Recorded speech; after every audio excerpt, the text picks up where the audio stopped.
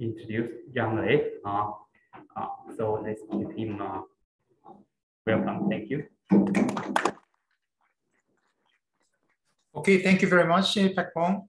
Can you hear me good? Yes, we can hear you. Thank you. Okay, great. Yeah, thank you very much for the introduction. So my name is Yong-Lae Park, as introduced by Pak Bong. I'm very interested in dexterous robotic grippers. So we've been working on these robotic gripper problems for a while, and then providing dexterity for robotic grippers is a long-standing problem. And then there have been a lot of gripper designs and papers and developments, but not all the problems were solved yet. So we are trying to tackle these problems using bio-inspirations. And then today I'm going to show 3 examples of bio-inspiration integrated in robotic grippers. Okay, so we have 3 examples. The first one is elongatable robotic fingers, and second one is delicate fabric handling using soft grippers, and third one is hybrid system analysis and control of soft grippers. So all these grippers have some bio-inspiration, so they look all different. But we have bio-inspirations in common, but the first one has really loose connection with bio-inspiration.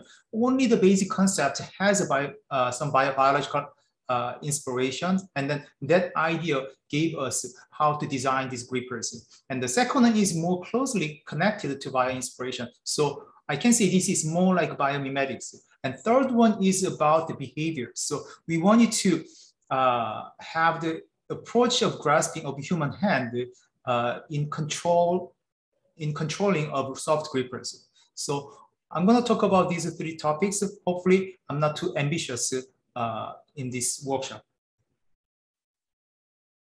Okay, the first one is elongatable gripper fingers with integrated stretchable tactile sensors in under-actuated grasping and manipulations. So if we look at grippers, the primary function of robotic gripper is to grasp and manipulate objects. And then there have been a lot of grippers commercially available and also developed in the research labs. So basic grippers are parallel grippers, and they have really small degrees of freedom, and they only can grip simple objects. But if you design a little bit more complex systems, then you can have multiple grippers and then more degrees of freedom. And then you can also have soft grippers like this. So if you have different objects, shapes, then you need to have many degrees of freedom to conform to those objects. But if we simplify the system, then we can use it under actuation. Now, if you have different sizes of objects, then you need to have a longer length of the finger. And then you need to have different length, different dimensions of the fingers. But having both of these functions is not easy. So we thought about how to handle this kind of problems. If you want to grasp different shapes of the objects and also different sizes of the objects. So we thought about the designs, and then we found the key ideas from biology. So if you look at the giraffe, giraffe is really long. And then how many neck bones do you think we have? We have 7.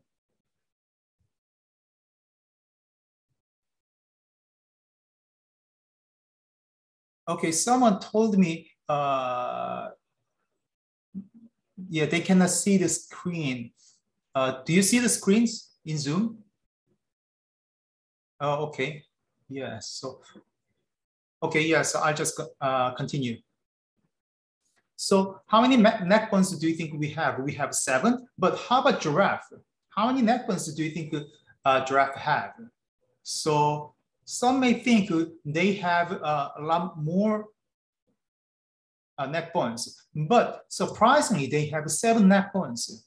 So this is quite surprising to me. So even though they have really longer neck than ours, but they have the same number of neck bones. So to manipulate longer fingers or gripper fingers, we may not need to have a lot of joints or a lot of links.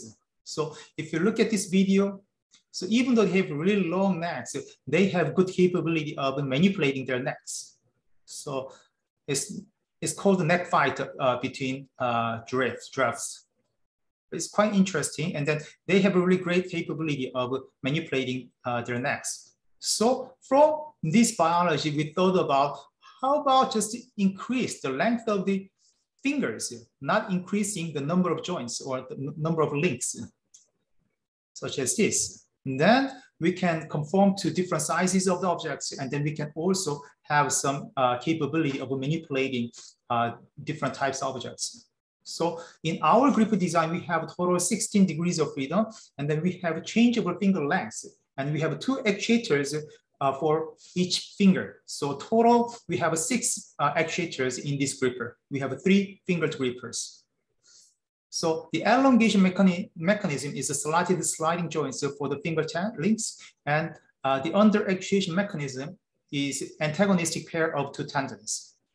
And now we have elongatable under actuated gripper, which can grasp and manipulate a wide variety of objects, and shapes, and sizes.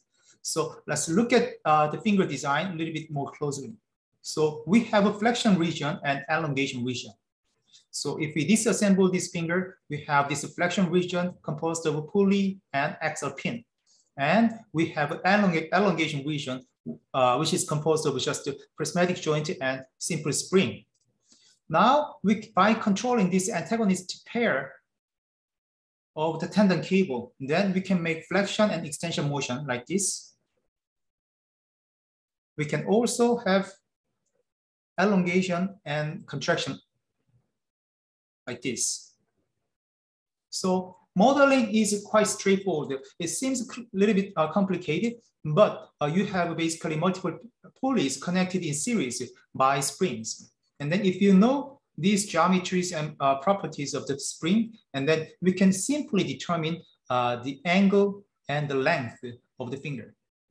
So you have an extensor cable and you have a flexor cable, and then with the length of these 2 cables can be determined by the length of each links and also the angle of each pulley. Now, by decoupling, we can have this sum and difference to have the expression of only length and the angle.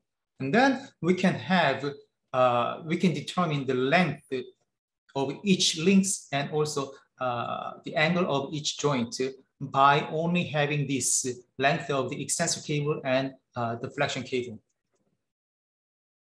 So you can have a flexion and you can have elongation, and also you can have a flexion and elongation determined by the length of those 2 antagonistic cables. Okay, so now if you have longer fingers, you have advantage of grasping large objects, but not longer fingers are not always advantageous. You can have smaller fingers to grasp small objects. So depending on the objects and depending on the manipulation task, you can control the fingers differently. So now we want to have a force feedback for better control. So existing manipulators and hence have tactile sensors, but those tactile sensors are not suitable for our grippers because the length of our finger elongates and also shortens. So we decided to use the soft sensors using liquid metal embedded microchannels. Okay. Now, if you have soft sensors with liquid metal microchannels, and the resistance of the microchannel is determined by the length and areas, and depending on where you put the microchannels, when you stretch, you have different cross-sectional changes. So using these cross-sectional changes, we can have different patterns. And then even though you stretch the soft sensors, you can have the pattern which doesn't change the resistance pretty much. So in this pattern, we decided to use this type of pattern. So even though you have a stretched finger, that you don't have a different initial resistance. So you have a proximal flanks soft sensor, and then you, oh, sorry. Okay, and then you can put soft sensors anywhere in the finger, and then you can have tactile information, even though you stretch or you contract your finger. Okay, now I'm going to show some. Control example demonstrations. So we are putting more air in the balloon, and then balloon is increasing its size, and then we want it to control the force using the tactile sensors. So the first video is controlling using only joint angles like traditional grippers. But in our gripper, we can also use link lengths. So you can increase the length instead of controlling the joints. So you can still control the force.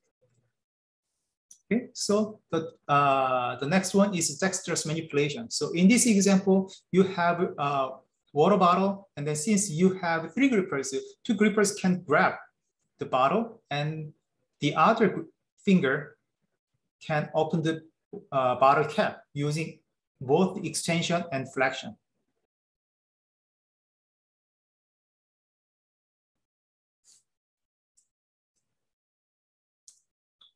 Okay, so this task is difficult to achieve with only underactuated grasping, but by using our gripper fingers, it was possible. So in summary, in the first topic, we have elongated underactuated gripper, and the design is simple and intuitive. And also we can use a soft sensor for providing tactile information. So this is the end of the first topic, and then let's move to the second topic, which is delicate fabric handling using bio-inspired soft robotic grippers. So the problem here we wanted to tackle is, can we design a gripper that can handle fabrics really unstructured and undefined, really flappy fabrics? And then there are some gripper designs, existing gripper designs, but we wanted to really make simple and compact gripper. And then we looked at a particular type of fish, which is called the lamprey. Lamprey is type of eel which doesn't have jaws, but they have a lot of teeth around their mouth. And then inspired from this mouth configuration, we designed this soft gripper, which has micro needles at the tip. So using these micro tips, you can penetrate easily to the delicate fabrics, and then you can grasp it easily. So in this gripper design, we have 4 micro needles fixed in the base of the gripper, and then you have a top gripper area. And now you have a very small area of micro needles, and then you can use vacuuming, and then you can close these grippers. And then by closing these grippers, you can hold the fabrics. Since the micro needle is really small, the diameter is about 200 micron, so it doesn't leave any mark, and also it doesn't damage the fabric. So as I mentioned, once you engage the fabric with the needle, and then you make the vacuum inside of the chamber, and then the gripper closes itself, and then you can hold the fabric very easily. So as you can see in the video, the gripper can hold the fabrics one by one. And then this is the fabrication process. So we use the molding and casting process. It's pretty straightforward, so I wouldn't go over too much details about the fabrication. And then we did some tests about characterization. So as you can see, so we measure the holding force by attaching the fabric to the weight scale. Okay. And now, depending on the pressures, and then depending on how to grip the fabrics, you have different holding force. Okay, and this is more characterization results, and then we have a holding force up to 1.2 Newton, and then we also measure the holding force depending on the pressures too. Okay. And now we have also response time. So this is the compressor response, and then this is the response of the gripper. So we found that the gripper can close about like 0.3 seconds or 0.9 seconds. And then if you allow about 1 second, you can hold the gripper pretty much completely. And we also tested the effect of the needles. And as you can see, depending on the size of the needles, if you have a very small needles, it doesn't leave any marks or damages on the fabric. But if you increase the size of the needles, you have different marks and then increase the size. So we found that 200 micron needle was quite a suitable range of the needle. Okay. And then the next result is about cyclic test. So if you have multiple cycles, even though you have 10,000 cycles of gripping, and then the performance was pretty much the same. And now we have the integrated system with the compressor, vacuum compressor, and computer. And then we can we can experiment these fabric holding cases. So if you look at the left side, the left one is using our gripper, and the right one is just a vacuum. So if you use vacuum, sometimes you hold multiple sheets of fabrics because of the holes in the fabric. But if you use micro needle grippers, you have a very good capability of holding just only single fabrics. Okay. And this is the demonstration of different types of fabrics. So we connected to robotic arm, and then we used different types of fabrics to demonstrate the capability of our gripper.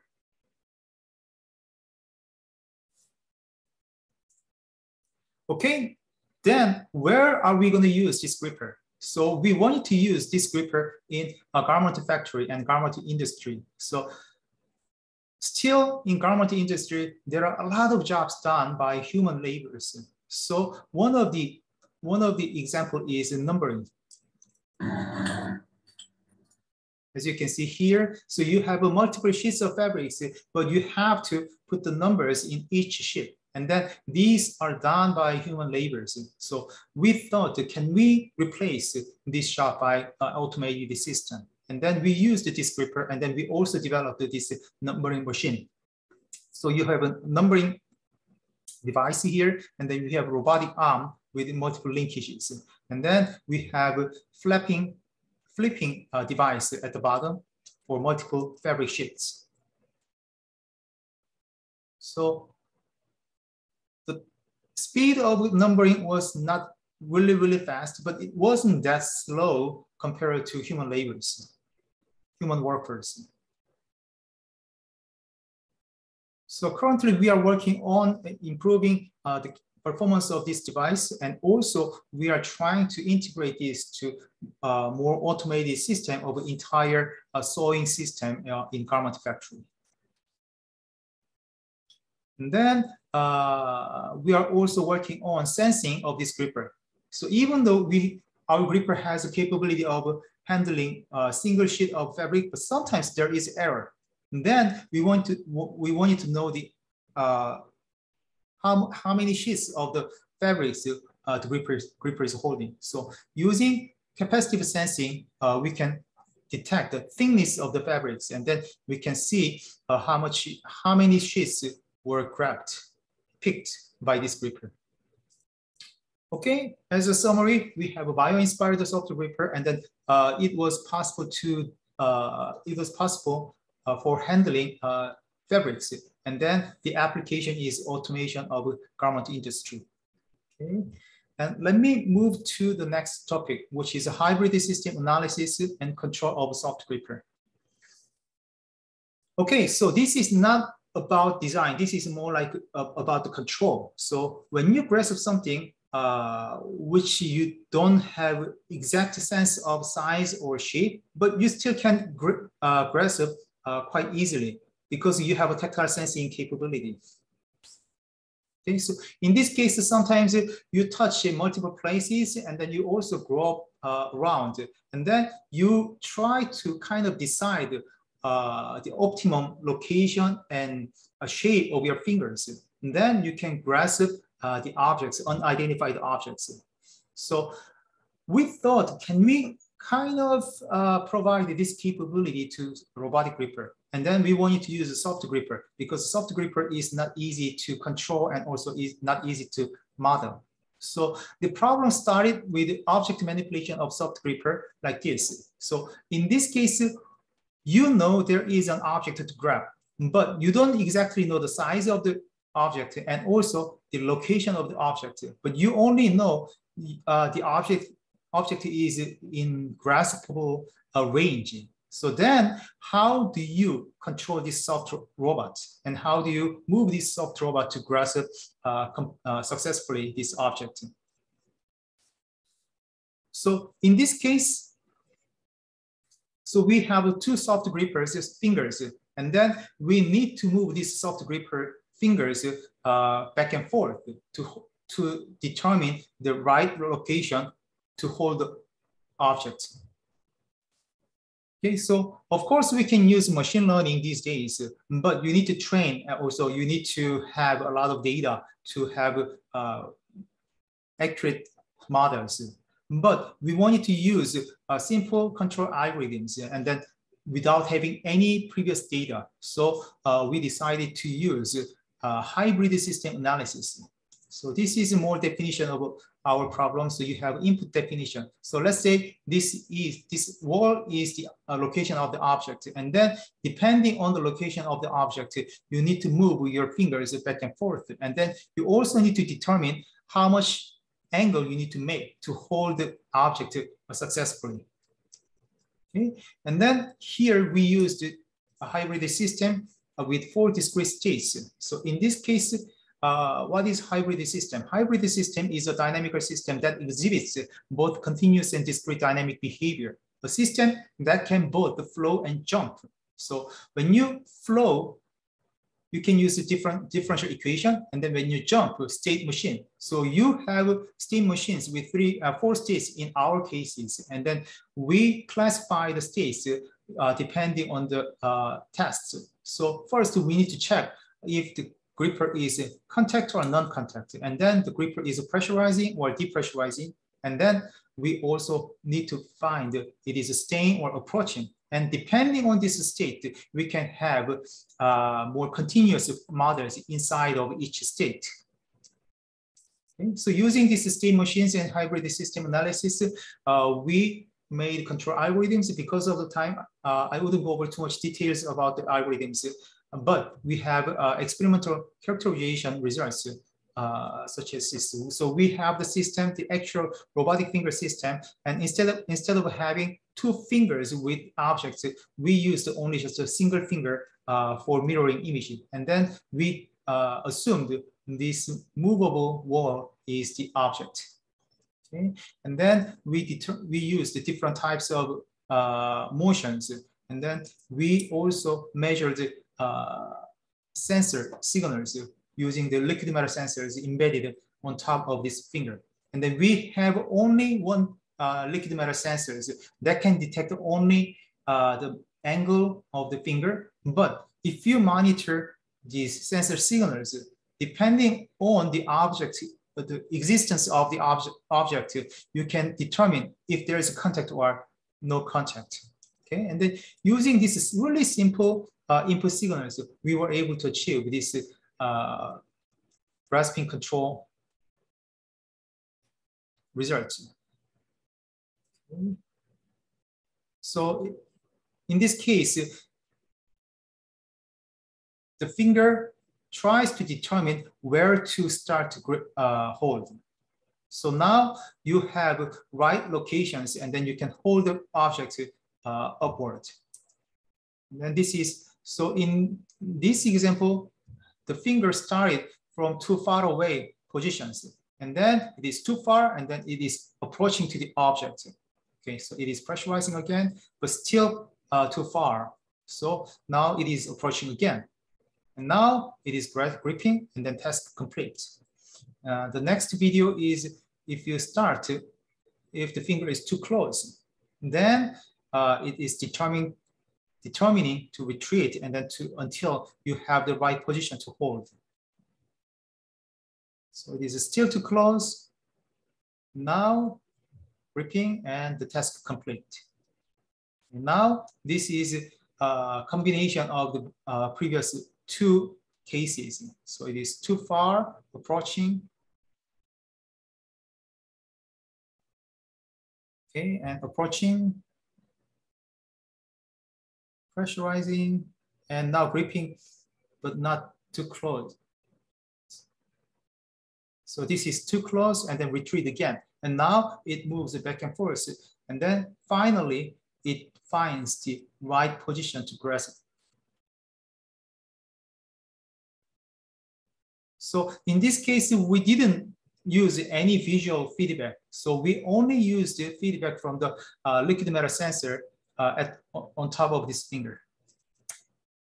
Okay, so as a summary, we have a soft pneumatic gripper made by Nunet Design, and then we have integrated liquid metal soft sensor for proprioception. And the grasping was possible by hybrid system analysis and control. And then we were able to achieve enhanced gripping performance.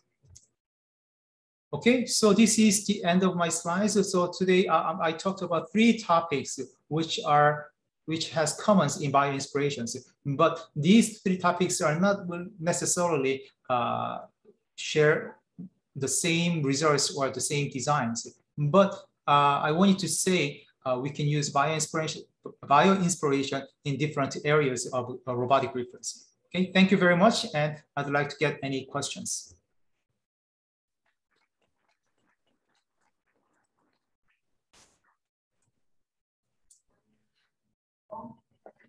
Thank you, Yong-Lae. Are there any questions? We have time for about 1 question.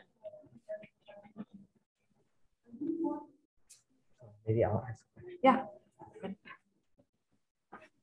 Really nice talk, Yong-Lae. Maybe I'll ask a question.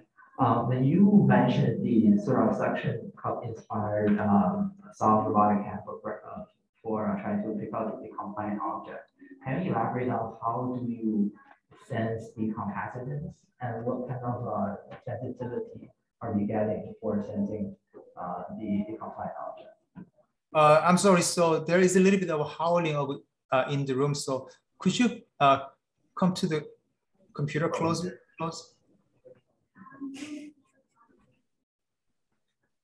Can you hear me now, Yong-Lae? Or it'd be clear if you type in. I'll type in my question. Oh, sorry. No, we don't. Your sound is a little bit muffled in the room. Can you hear me now, actually? It's almost the same. Okay. Well, now. If you sit right here. Oh, can you hear me now, Yong-Lae? Yeah, it's much better. Okay. All right. Okay. Well, yeah. So I can. So it's a very interesting talk, Yong-Lae. Okay, now we figure out how to ask questions. So I was having a question about the suction cup inspired soft hands for manipulating compliant object. Can you comment on specifically how to measure the capacitance and what kind of resolution do you have when measuring that capacitance? Oh, the capacitance. Okay, so in the gripper, let me move to that slide.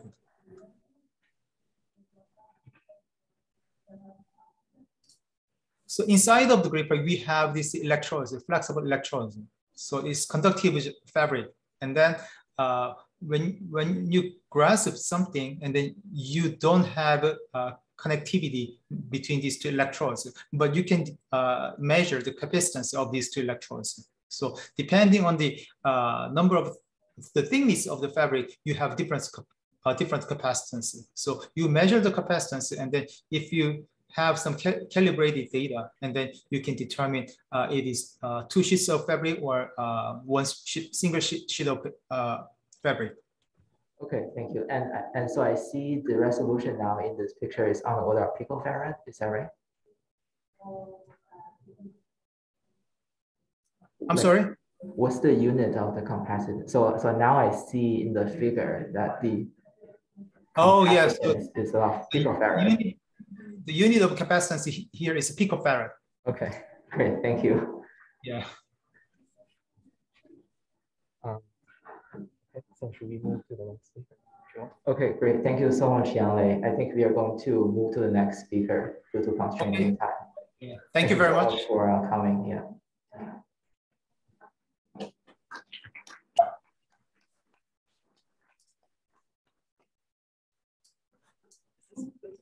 Yeah. Yeah, this is I think